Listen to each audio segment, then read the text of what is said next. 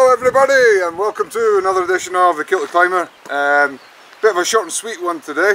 I'm just going to take you for one of my little favourite little walks in the area. This is Val Cardinella, you can see behind me. Well, we'll turn into Val Cardinella in just a second. You can already see some mighty peaks there behind me. Sadly, not going to be taking any of those on today. Just like I say, a wee bit of a walk. Working this morning, got a free afternoon, so I thought I'd come up and get a bit of sunshine. As you can see, summer has arrived in Valgellina. It's beautiful, absolutely roasting. I do not think the shirt and the woolly socks will be lasting too long today. Other things, what was I going to say? Yes, my absence these last few weeks, I apologise for that. I hope you guys are all doing good. I've just been rather busy myself with work. So I haven't had too much time to get out and about in the mountains, just been rock climbing a lot, and my rock climbing partners are none too keen on the idea of belaying for me with this thing on, as you can imagine. So yeah, it's a rare event getting out in the kilt these days, unfortunately, but we're there today and we're headed up that way. Let's have a wee peek where we're going. Yep, so starting off on this wee road here. Then we're going up to a big lake somewhere in the middle, and then veering off left, just to the left of those peaks there. One of my favourite walks in the area. It's absolutely gorgeous up there. Let's do it.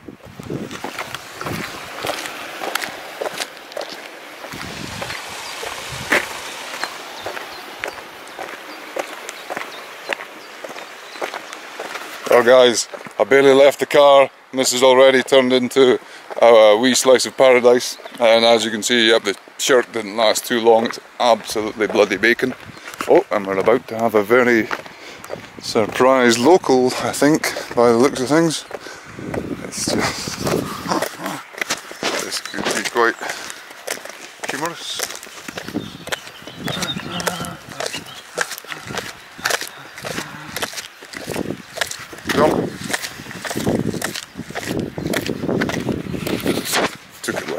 Took it very well. Good man, good man.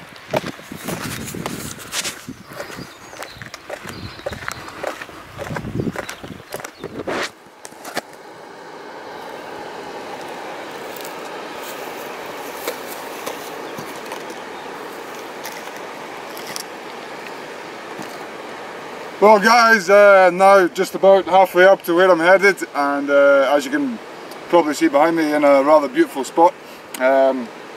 Yeah, I'll pick you up and show you a little bit more of this in a second. Yeah, you can definitely see here why this is one of my favourite spots in the world. Why I try to get up here as much as possible.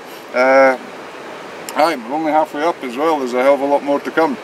Yeah, so feeling alive again after a few weeks of kind of listlessness and yeah, feeling a wee bit sorry for myself, being stuck in working and so on, not getting out and rocking the kilt and having a good time and all that. I'm feeling alive again. Woohoo! Yeah, damn good. Look at this, Mamma Mia, as they say here, or Shahurtam, as they say back home. Let's just have a wee bit of a peek up at this. Closer peek. There we go. Look at that. Gorgeous, gorgeous, gorgeous, gorgeous. Wow. Yep. And we've still got a bit to go yet. Today we are,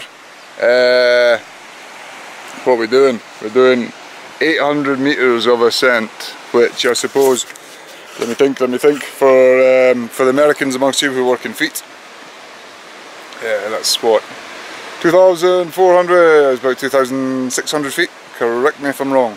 Yeah, not a big walk, but a nice walk nonetheless. As you can see, this one's more about the scenery than anything else, and it's quite some scenery, ain't it just?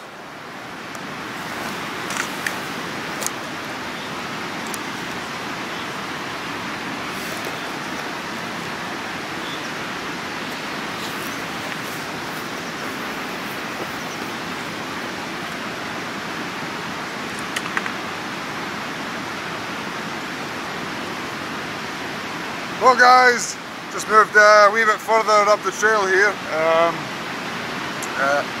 Maybe see behind me the forested hill over on the left. That's where I'm heading eventually.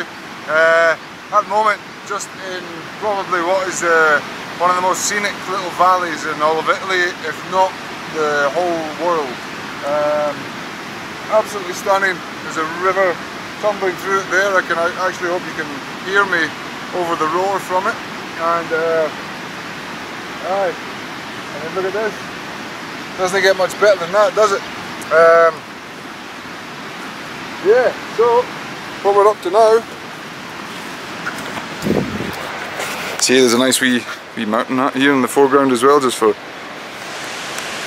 picturesque effect. There we go. Just heading across here up towards the snow and up onto that ridge up there. A few big peaks now in view. I've done, I think, all of these at one point or another. But today, like I say, just a nice wee walk in a lovely environment. Look at that waterfall tumbling down the side there. Another one there. They're everywhere. Yep, there's the river down there.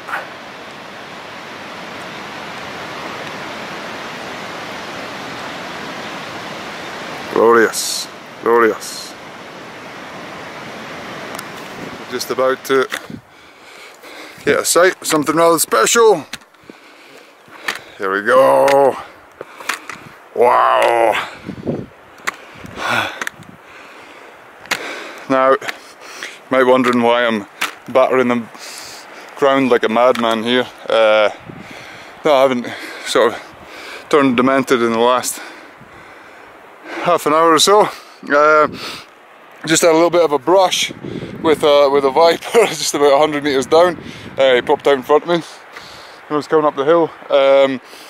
Luckily though, just slid past my toes. Obviously didn't fancy a little nibble on my calves. Thank God. So yeah, still alive, telling the tale. But I will continue to batter on like this for as long as it is necessary, because they're nasty little buggers, vipers, particularly at this time of year when they haven't had the chance to use up their venom catching prey and such like. So yeah, definitely don't want to fall foul of one of those little suckers.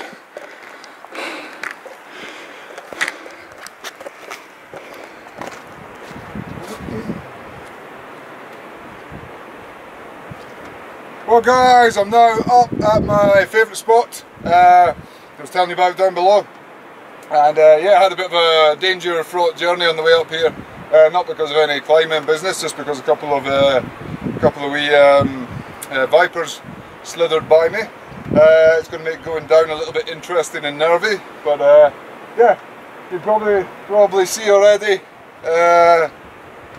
why this is one of my favourite spots in the whole of Italy. Absolutely gorgeous. I'm outside a wee mountain hut at the moment. Sometimes nip down here, up here rather, just when I've got a free afternoon or whatever, bring a book up, have a wee sit about and enjoy the scenery. Oh, this stuff, it's offy bro, offy bro. And aye, didn't really get much better, to be honest, barring the snakes. You can see there's a few sort of thunderstorms about to roll in. Has been a storm at about 4 PM every day, like clockwork, for the last week or so. So I'll be won't be hanging about too long today, as much as I would like to. Now I'm going to stick you down here if I can.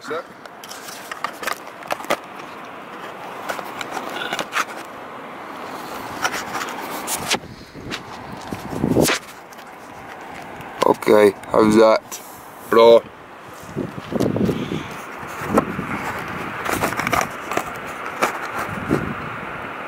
How are we doing there? Grand. Right. Aye, so few of you have posed a couple of questions on the page, commenting and such like, send me private messages. Now the first of those was, what's my diet like? Wow, that was a cracker. What is my diet like? It's something I don't really tend to tell too many people about because well, it's shameful, to be honest. So I live alone, single man and all that, bachelor life, and I'm not a great fan of cooking, and don't tend to spend an awful lot of time doing any cooking. So my standard day, to give you an example, I get up early in the morning, very early in the morning, talking sort of 4:30, 5 o'clock. I meditate for half an hour, then I do a little bit of exercise every day, sort of cramming, good compared to some people it'll be very light. Do about half an hour of simple exercises, push-ups and so on. After that I'll have an energy bar, a small 50-gram energy bar, and then get down to work for the day. And yeah, then I don't eat lunch, don't really like eating lunch. If I'm absolutely starving, I maybe have like half another energy bar. That's about it. Yeah, don't eat lunch just because I always feel rather sluggish and sleepy if I eat during the day. So yeah, just have a coffee normally, and maybe a little bit of an energy bar. And then dinner time's when the party happens, really. I tend to do a bit of carb backloading in the PM. Yeah, so for dinner I'd have something fairly healthy to begin with, like veg and chicken, or salad and chicken. That's a personal favourite. And then after that I would go into what is actually pretty much the main course of an absolute shitload of scones. Yeah, so I'm a fine scone maker. I've got these hidden talents that you haven't found out about just yet, but there you go. Fine scone maker I am. So yeah, I make scones every so often, and I have a pile of them in my freezer, and I'll probably eat at least sort of 5 big ones. We're not talking little fanny scones, we're talking giant scones. I'll probably have 5 of them per night, and then follow them up with another sort of pack of biscuits or something, just to sort of wash the scones down, so to speak. So carb backloading, that's probably why I don't eat so much during the day, is just because I eat so much at night. People are absolutely horrified when they come and stay with me, or I go to stay with them and they see what my eating habits are like. Yeah, but there you go. So the other one, which was quite closely related, the other question was, how do I manage to stay in shape? And thank you, whoever asked that question. There were 2 of you. I would actually say at the moment I'm not actually in the best shape of my life. I've put on a good 6 pounds this year, which is would be slightly depressing, apart from the fact that if it weren't for the fact that I'm having quite a good time. So yeah, last year I gave up my job. My scruples got in the way of someone else's desire to make money. That's all I'll say on the matter. And yes, I went freelance, so I'm now a lone ranger, so to speak. I'm a writer, and yeah, I do an awful lot of lounging about, and during that lounging about I've piled on a few pounds. This winter as well, spent the vast majority of the time ice climbing, whereas in previous years I'd done more sort of mountaineering, proper mountaineering in the high mountains, and that's more aerobic obviously, and you burn off a lot more calories. Yeah, so definitely a bit bulkier at the moment, but training wise I just do this. Yeah, come out for walks whenever I can, even if it's just for a short one like this in the afternoon. This in total will probably be like 3 hours max. And yeah, obviously an awful lot of climbing, and then the stuff in the big mountains whenever I can as well. So yeah, that, and like I said, in the mornings, I kind of religiously, as soon as I get up after I've had my first coffee for the day and meditated,